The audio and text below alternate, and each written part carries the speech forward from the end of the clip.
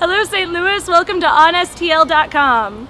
You know, it's debatable. Is St. Louis the third most haunted city Is it in the America? third? Second most haunted. We have an expert with us, David Reardon, with us today to answer that question. Yeah, St. Louis is actually the fourth most haunted city. Wow. New Orleans is number one by far. Really? And then Okay. Savannah, Georgia, and St. Augustine, Florida are meant to be known to be quite haunted. I didn't know about Salem, Massachusetts, and St. Louis are kind of vying for that fourth and fifth spots. How about that? And it's ranked by different people who do it, who are all very unofficial.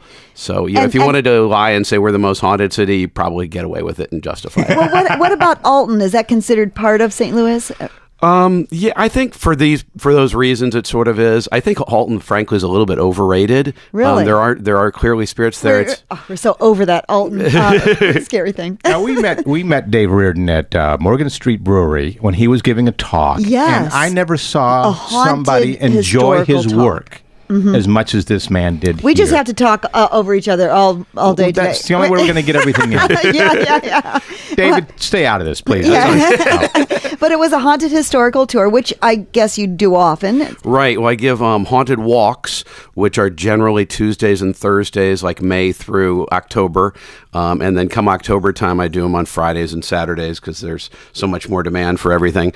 And then I started this year doing a show. The haunted walks are more of what you would think of as a traditional, like, haunted history, walk with, people sometimes seeing spirits and things, but it's more about the history of the area and scary stuff that's happened, the cholera epidemic, the Great Fire and stuff, but it is more traditional. The thing that I started this year, which I think is unique in the world, I mean, I've Googled it around, I can't find anything like it, is the haunted show. Call it Unveiled Haunts in History, which is what you guys came to. Really a lot of the same stories, but rather than walking around, we have it in a room at the restaurant. David, where is the most haunted place in the city of St. Louis?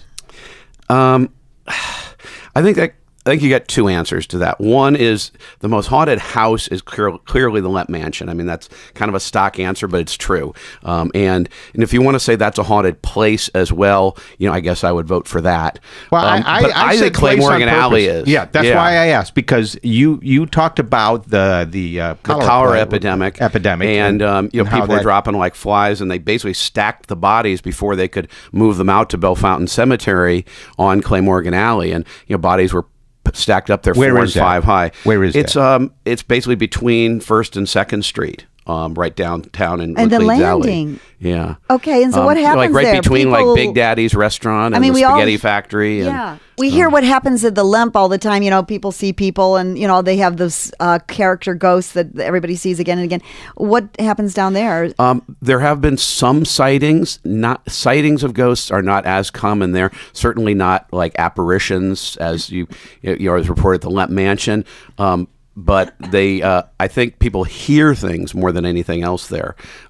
It's very, very common. People hear labored breathing, death rattles. I've heard those on a handful of occasions myself.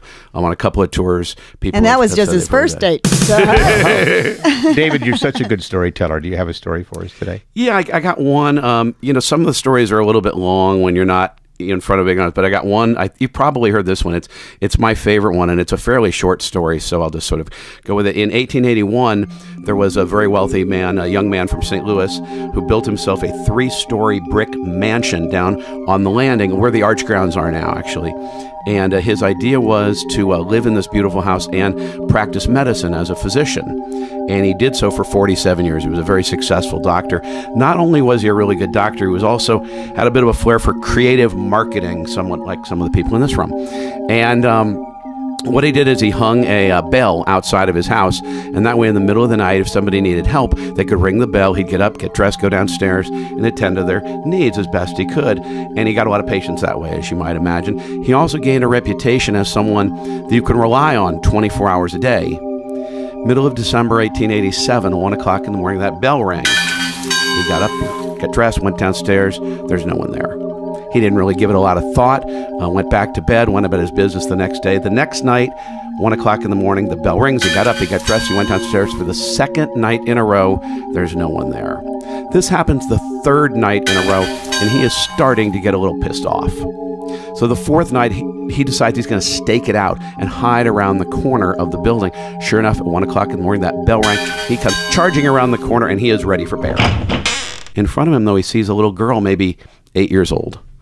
Middle of December was cold. She was barefoot, shivering in thread-worn clothing. He was a kind-hearted, compassionate man. Somebody said, "How can I help you, young lady?" She said, "Come quick. My ma's dying." Asked her what her name was. She said her name was Hannah. As they were walking along, he asked her all sorts of other questions. All the little girl would volunteer. Her name was Hannah, and her ma was dying. He went to the worst part of town, up on the second floor of a rat-infested tenement. There on the bed, near death, lay Ma. Next to the bed, an old woman in a rocking chair, rocking slowly back and forth. He started to examine the woman. He realized that she really wasn't suffering from any life-threatening disease or conditions. What she was suffering from was exposure and malnutrition. And that's what he told the grandmother. So you know what this woman needs is a warm bed, some hot food, and a little tender, loving care. And I think there's a pretty decent chance she'll pull through. We got to get her out of here, though. I want to bring her back to my place and attend to her personally. And I want you and Hannah to come along as well. By the way, where is Hannah? Grandmother pointed to a pile of linens in the corner. "She's under them sheets. Been dead, about 3 days." Went over, lifted up the top sheet. Sure enough, there was a little girl he'd seen very much alive just 10 or 15 minutes before, decomposing. Now, a lot of people who deal with ghosts on a regular basis think that one of the reasons why ghosts are here, maybe the only reason, is because they've got some unfinished business they need to take care of, something they need to do here on Earth before they can move on to whatever that next place is. And I happen to agree with that. It's really the only way I can explain the story. All I can figure is that Hannah had some very important unfinished business to take care of. She needed to save her ma's life. It's so spooky. May she rest in peace. Where can people find you if they want to come see you talk? STLHauntedHistory.com. You're just a wonderful storyteller. I'm still thank you. spooked. But today's segment is presented through the generosity of the Garden Gate Tea Room in Granite City, serving lunch, delicious signature soup, salads, wraps, and sandwiches, and desserts Tuesday through Saturday, dinner on Thursday and Friday. For more information, visit gardengatetearoom.net. And thank you, David Reardon. Hey, thanks for having me.